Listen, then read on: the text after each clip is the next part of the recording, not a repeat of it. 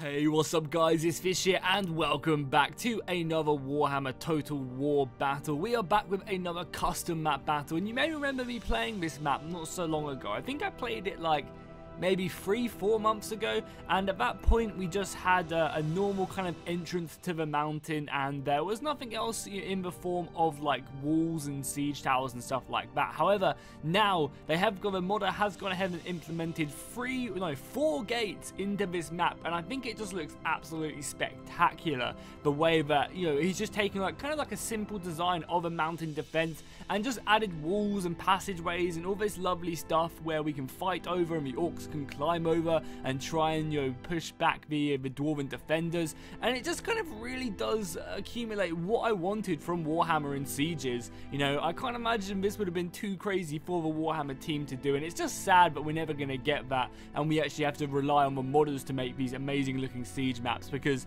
they are absolutely awesome, and I can't wait to get this battle started. So what we will do is we'll run through the map really quickly, and it's very simple. You know, we have this outer wall with 3 gates up on all these passageways. These passageways then lead down to kind of almost like the second choke point layer of defense right here on either side. There is also a really cool side gate all the way over here, which you can see, and I love like how the stairs just all go up into the side of the mountain. I think that's really cool. And then we'll run through the army comps again really quickly. I don't like sticking too long on these army comps because you guys already know what all the units are, and if you don't, then I'm sure we'll see them in battle. I'm also using the minimal UI thing as well, just because again, I really like it when I can just watch battles like this and keep an eye on the HP and without the flags just being like in my face. I think it's much more enjoyable from a viewing point of view. But that's all up to you guys. Let me know if you guys want to see, see this UI like it is, where these are a lot smaller, or would you prefer to be back where it is normally when they're much more in your face and I can just press K to go cinematic? Do let me know.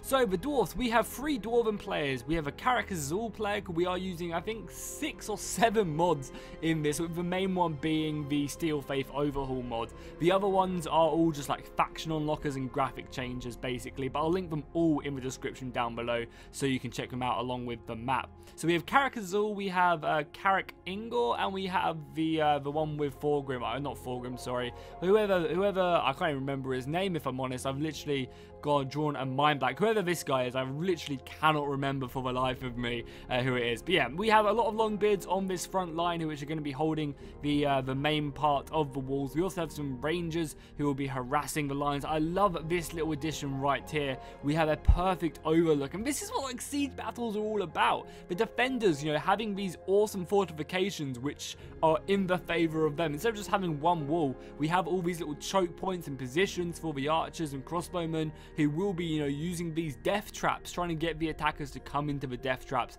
and slaughter them. We also have some miners up on this wall, which is actually a really devastating unit to stick on the wall, because as the enemy approach, they can throw their explosive satchels over the walls themselves, and it will just do so much damage to the oncoming attackers. We also have an organ gunner crew set up right here, again looking over the main central wall. We also have some more of the Thunderers and more Longbeards, Hammerers, and obviously Axemen as well. If we look at the York army, we have a pretty nice force of Goblin meat shields along with the Doomdiver catapults. We also have an army of Arachnaroks over here along with Skarsnik leading them and Trolls, and then we also have some Squigs as well, which will be making themselves around the flank. We also have a pretty dirty army of these nasty Skulkers who have Vanguard deployed round the side gate. So it's going to be a hard fight for the dwarfs who have currently garrisoned out here. We have a few iron breakers, so I'm sure there'll be enough, and they also have a little bit of a Thane to lead them as well, which is very cool, along with these Thunderers. So yeah, I wonder if the nasty Skulkers will be able to overwhelm this with like a surprise attack or not. But if we go back to the main part of York army, we just have some Orc boys along with some Black Orcs with shields. I believe we have some Black Orcs with shields somewhere. Yeah, right here. Obviously, this is part of the Steel Faith Overhaul mod. We also have some of the Orc Biggins. Again, these guys looking sick of the Black Orc Biggins. Just more ferocious than normal Black Orcs. Crimson Killers, some Giants. And then if we look at the final Orc army, again, we can see more Black Orcs, more Trolls, more Giants, more Black Orcs with shields, and a lot of artillery, which is going to be our starting point for this battle. So let's go ahead and get this battle started as the artillery pushes itself into position. And again, just look at that fortress. It really is absolutely amazing. Some of the Dwarven artillery exchanging first. However, the York artillery is going to be returning fire very, very quickly. And just look all the rocks coming in. They're going to be harassing the Goblubber, trying to take out a catapult or some of the crew to stop it from shooting, as the artillery just comes in relentlessly. And you just look at all the armies moving up. Like, this is what Total War siege battles should be about. You know, some epic war. And it's not even like this is a crazy siege, you know, with loads of little paths. It's pretty simple, you know. There's a few paths, a few alleyways and stuff like that. It's nothing too crazy whatsoever. So the miners are going to be a really useful force when the enemy do get closer and closer to the wall. But it looks as though the central force is going to be focusing down this tower. It's already taken 55% damage. Now as the artillery continues to come in, but I imagine it will be going down very soon. It's probably, what, up to like 60, yeah, almost 70% now. The artillery is going back and forth, but this is what I'm talking about right now, is the miners. The miners are now going to be getting their satchel charges ready to lob over this wall. The archer fire is also coming in from the rangers. But that's not going to be the main issue. You can already see it happening over there. Look at that. Look how many of them just come flying over the wall. It is so brutal. And that just incinerates, literally incinerates the Orc unit. And they're just no more. There's a few of them still left remaining. But they're going to get the hell out of there as another mining volley comes in. It's just so brutal. And them units are just literally no more. Luckily, reinforcements are still coming up. The artillery is definitely going to be helping out, because I believe these towers have now gone down. You can see they both collapsed, and the towers will no longer be shooting. However, the orcs are going to be climbing up, and this is actually a glitch in the game. There should be a ladder there, but the map has messed up. However, I really prefer it this way. I think, one, it makes a lot more sense than just the orcs pulling out ladders out of nowhere, but also it kind of very much feels, you know, very orky, if that makes sense at all. You know, the orcs actually just climbing up the battlements, you know, to climb over the walls. I feel like that is kind of, you know, that's very, like, telling to how the orcs play, as like a savage force. So they're going to be making their way onto the front gate now, and trying to smash that down with all of their giants, who will be pushing up to the gate now. They are taking a lot of missile fire. Obviously, these rangers up here as well will be shooting. Again, that is just so cool. Like, look at that. You know, you just don't get that in Warhammer, and it's just such a shame. You know, these fortresses were built to be defended. You know, they have traps, and they have, you know, places where they want to try and force the defenders into. And here we go. The giants are going to be breaking through the right gate. The artillery is coming overhead as the giants push in. I'm sure his buddy will be joining him very soon. We also have this. We also have Wozog moving in as well. I always dislike Wozog when he's not when he's not walking, because he's not dancing, and I believe he should always be dancing. This gate's actually gone down, but there doesn't look like there's any force being pushed up to it. Oh, there's a few units being pushed up, but the majority of this army has actually decided to go around the flank. This is really smart, because the dwarfs honestly do not have enough to defend this if this entire army comes in. And I'm not sure if this is all fog of war and the dwarfs can't see it, but they definitely need to retreat back some units ASAP, because if they don't, they're going to easily get overwhelmed. Like, really easily. The main gate is also down, as we do have Grimgor Ironhide and his giant crew moving up, and they're going to be ripping apart these guys. Yeah, they definitely need to fall back with whatever they can, because at the moment that gate definitely does look lost. Where are like the Iron Breakers and all that lovely stuff? I really am curious, because the Black Hawks are obviously just going to ruin them. The artillery is still coming out. I believe we're about to get a foot of Gork here, or do we get an here we go, here we go, here we go. The miners are throwing in their explosive satchels on top of the giants. Mate, just look at them. They're just encased in fire. And the giant is not going to like that as he comes onto the miners, hitting so many of them to the ground. Starting to capture a few of these points as well, as the Crimson Killers make their way through the gate as well. What do we have here? Oh, we actually have some Iron Break. Are these Iron Drakes or these Torpedo ones? I think these are the Torpedo ones, the Shoulder Guard, yeah. What do they even have back here? Do they have many elite units? Yeah, they have, I guess, some Iron Breakers and Hammerers, but I think they need to start falling back from these positions. Like this force right up here, what is it? I think this is Karakazul need to start bringing their army down, because the gates and the walls definitely look like they're about to be lost if they are not careful. Like, the good thing is these Rangers are having a field day shooting at all these enemy units. You know, it's really easy for these guys to constantly be shooting and getting their shots off against the enemy ranks, but it definitely does look like that they are being slowly overwhelmed, and soon enough they are not going to be able to hold this fortress for much longer. They just need to continue just to push on the enemy. And hope they can slot the enemy, because again, a foot of Gork going down. What did that foot of Gork go down onto the great... Oh, this was the Longbeards with great weapons by the looks of it. That's what I believe these guys are. Yeah, oh, they were grumbling guards, so yes, I was right. The hammers are also getting stuck in there. Where are the slayers at? The artillery is now finding its mark. It looks so awesome as well. Just like, look at that. This is like such a cool city. I remember playing this back a while ago. And we ended up having like an epic last stand right here with all the dwarfs pushing into the gate. Oh, nice. We do actually have some soldiers still left in reserve back here as well. Some iron breakers. That's pretty useful. Where are the Thunderers, though? The Thunderers need to get up here. Oh, that's so cool. That's like the Game of Thrones. Their like axis just lit aflame as they get ready to go into battle. It's kind of like for us when they touch their swords when they were beyond the wall. That was so awesome. And we just set them alight. I was like, shit, boy, that's, you know, shit's about to go down when they light their swords on fire. It was just so cool. And Beric as well. The Crimson Killers going up against more of the Warriors of Dragonfire Pass. But it looks like they are also regenerating. Yeah, it does look like they're getting a regeneration. Oh, how's the battle over here going? Is it kicked off yet? Yes, the nasty Skulkers are starting to overwhelm the defenses here. It's pretty hard to actually look and see. Oh, I think this wall was under development. Yeah, but by the looks of it, this wall was actually under development. So I guess the defenders can't put any soldiers actually up there because of what the dwarfs have. Like, they can't put soldiers up there because it's under development. It's being defended right now. That is pretty cool. These Thunderers need to be pushed up because this is the perfect time for these Thunderers to do damage against the Arachnarok and against the Trolls and the rest of the infantry. Yeah, there we go. The first couple shots going off, they both need to get... Oh, it's actually a unit of Rangers, my bad. A unit of Corridors there. God, the range on these Thunderers are insane. Yeah, they need to start doing as much work because if they get overwhelmed, the defenses over here are just not going to be enough to hold, that is for sure.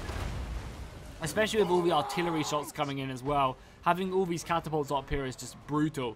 But right, Gatehouse is still holding though, just about. We have the Ethereal Runesmith who is going to be, I imagine, you know, pushing these dwarfs over the edge.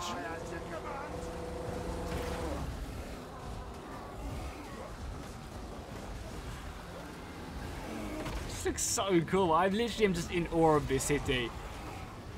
I really like what the modder has done here. You know, it's nothing too crazy. And I think that's one of the things that a lot of modders kind of do. They try and make, which is cool. It's cool in its own right, 100%. Like, they try and make these insanely big custom maps, you know. And that's totally cool because when you're making Oak Dwarf or stuff like that, you want it to be as big. But unfortunately, this game just can't run enough units to make that, like, feel like you're using the entire city.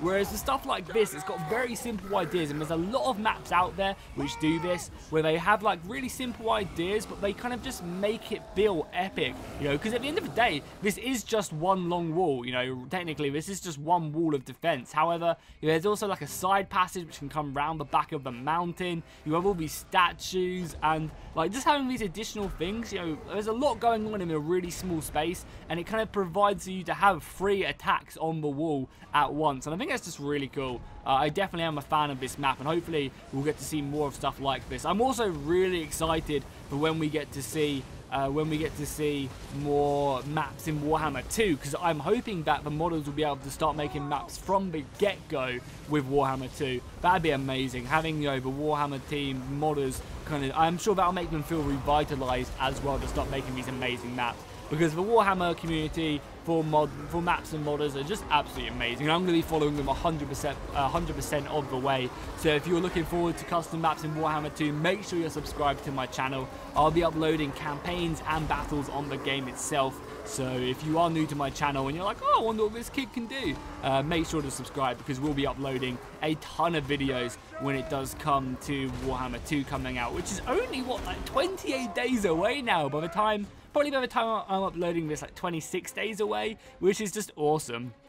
We do actually have some dwarfs still left remaining up here, as we had some gobos just, I guess, guarding the artillery pieces. I'm surprised these guys aren't being pushed up yet. But yeah, we just have some gobos. I guess they're waiting for these guys to move away. This is also like a perfect situation for the orcs to move around the flank and overwhelm them. How is the attack coming over here now? I imagine surely they are overwhelming the Iron Breakers. The Ragnarok has gone down, but everyone else does seem like they're coming out on top. Yeah, these Iron Breakers are looking pretty low, especially now that the Trolls have managed to get through the front lines. They're going to be charging onto the Thunderers, and that's going to be all she wrote for the Thunderers for sure.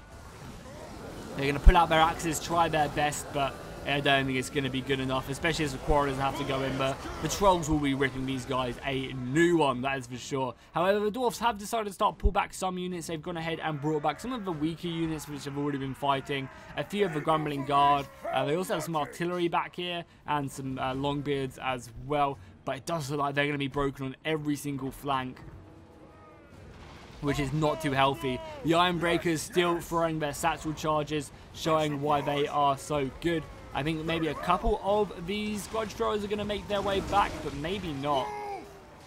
It does look like the Giant is moving up. I love this little mace weapon that Black Orc did have. I say did have because he just got slain by the brave stunty Dwarfs.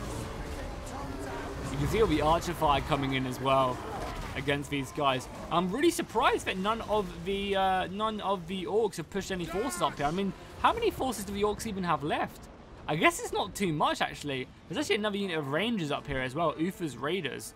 I guess the Orcs don't have a lot of men left. They have these Gobos, but the Dwarfs definitely have a strong force. And there's just like a lot of creatures left for them. If we look at the balance of power, we can see that the enemy, the Orcs, still have 2,000 soldiers left.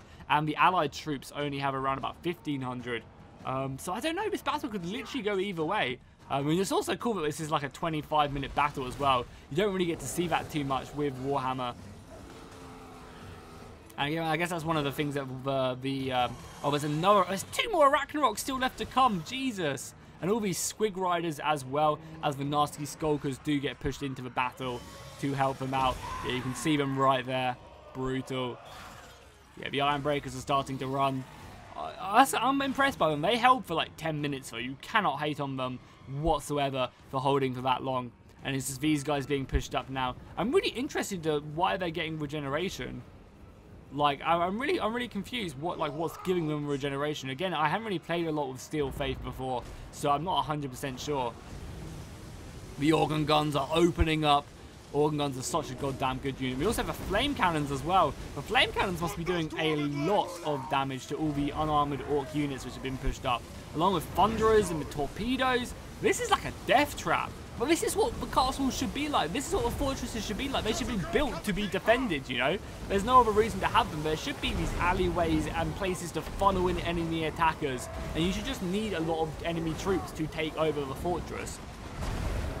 You know, there's what, like in the lore, the Dwarfs held up against, you know, hundreds, like maybe, I don't know, maybe I'm over-exaggerating a bit. Let me know in the comments, but I'm pretty sure, you know, Karak Unkor, or like, I don't know, what is it? What's the, Karaz Karak, obviously, I don't know why I can remember that. Karaz Karak has never been taken, and it's held off, you know, against hundreds of thousands of Orcs when there's, you know, when the Dwarfs have been outnumbered, you know, 1 to 1,000 enemies, and they've held off, or maybe even more than that, I don't know. But yeah, the Dwarfs have, like, held off against huge numbers, and that's something that I feel like Warhammer, again, definitely does lack. Now, granted, Warhammer is a beautiful-looking game.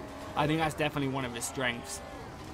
God, sorry, I didn't mean this video to turn into what I like and what I dislike about Warhammer, so I apologise. I'll get back to the gameplay itself. What's actually hitting over here against these archers? Because the archers are, I guess, focusing down a lot of the reinforcements coming in. And where are these? Oh, these guys are actually routing. Wow, that's not good for the Orc forces. I don't think the Orcs are going to be able to take over this this fortress. As the Dwarfs have a lot left, like a lot left. Especially if they can deal with this. They have their Thunderers shooting, and the Thunderers are going to be doing some great damage as the enemy get closer and closer. The Squigs are going to be able to rip through this front line, though, especially with the Ragnarok. But I think there's also like an organ gun. There's an organ gun back here as well. So if the organ gun can get any shots off, that's going to stunt up a lot of the attack. But here we go, the Ragnarok coming in, and I mean these Dwarfs, their charge defense was pretty nice right there. What are these guys? Do these guys have charge defense?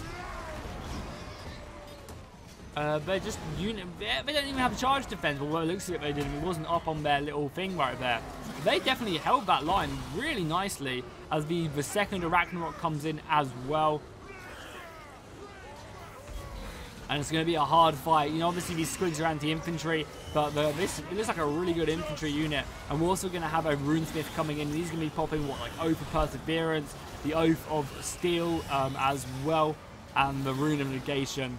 So that's definitely going to be strong, especially with these Thunderers back here. I feel like the Dwarfs have got this, but they've definitely lost a lot of units trying to hold this fortress. You can see the Organ Guns falling back as well. But I mean, these Thunderers just have such a good position. The fact that their infantry is holding is just allowing the Thunderers to just get so much damage, so much free damage off on these Arachnaroks, even though they are pretty tanky. And if this Arachnarok wanted to, it could just run directly onto these guys and destroy them, because it doesn't look like there's a thick line of enemy infantry whatsoever. So these guys could easily move on, as we do have the Trolls pushing up as well. So maybe not. Maybe the Dwarfs are going to lose this, because they're getting beaten back here on that side. They're definitely going to run out of men. We do see, though, that the majority of the Dwarven forces out here have managed to rout the enemy army. So I guess we're going to be seeing everyone running back right now to try and hold up that right flank. I also love this position right here. Look how awesome that looks. Just you got the soldiers up here. You've got the huge statue holding up the massive rock.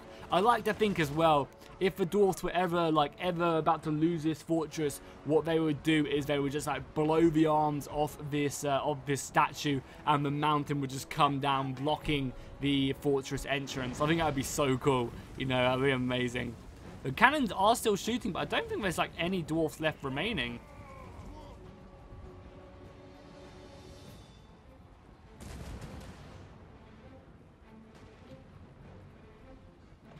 So I guess the final fight will be over here. This will determine who does come out on top. We also have some random, we actually have Grimgor. Is Grimgor alive or is he routing? Yeah, this is one of the dumb things, is how the enemy rout backwards. I just always thought it was a bit silly. And Grimgor is still alive, but he's routing, you know, through the enemy. This just doesn't make much sense. So it does look like that the Arachnaroks have managed to completely surround the Ironbreakers back here, bringing up more Spiderlings to help with their numbers. But I think it's just a matter of time until all the Dwarfs get back here to help out. However, the balance of power is pretty even, like compared to what it was. It definitely has gone back down. That's something I like about the Steel Faith mod as well. Is in normal Warhammer, the balance of power is very telling to who's going to win the battle. And I feel like in Steel Faith, because the battles last longer, it provides you more time for strategy, and it allows you to do more stuff which can, you know, change the balance of power. Unfortunately, though, these Thunderers are being ripped apart by the Arachnaroks, and they're going to be getting onto the cannons as well. We are going to see the Peak Gate Guard with their awesome-looking capes being pushing against the Arachnaroks. How healthy are they? They're still pretty healthy. They definitely have a chance of pushing them back. Obviously, all the reinforcements are literally just retreating, and I feel like if the Dwarfs can rout the enemy, yeah, because I think a lot of the balance of power which the Orcs still have left are units which have come back from routing but are pretty weak. I feel like if the Dwarfs can retreat everything back and surround this Arachnarok and kill the Arachnaroks, so I think that's the only thing holding this Orc army together is the Arachnaroks. And if they can kill them with getting their reinforcements back, I think they definitely have this battle. But it's actually killing them which is going to be the main issue.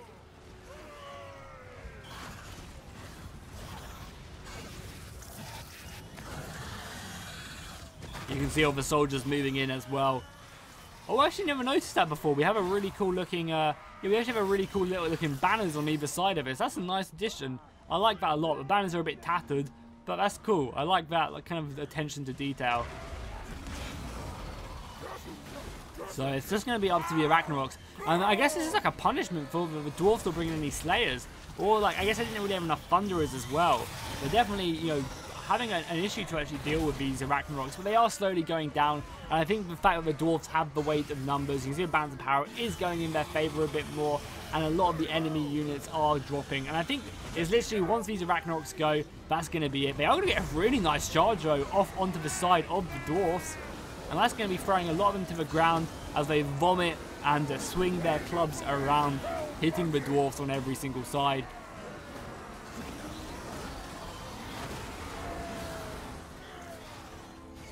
This has been one of my more favorite. This has been one of. That's not even English right there, Jackie. What are you talking about? This has definitely been one of my better replays I think I've gotten recently. This has been a lot of fun to cast. I think the map's been awesome. The battle was awesome. So a massive thank you to my Discord. If you want to be a part of these battles, make sure to join my Discord. Yeah, I feel like that was awesome. So yeah, cool. We're gonna go and speed it up now as the battle is pretty much over. As we have Grimgor coming back from routing behind the enemy.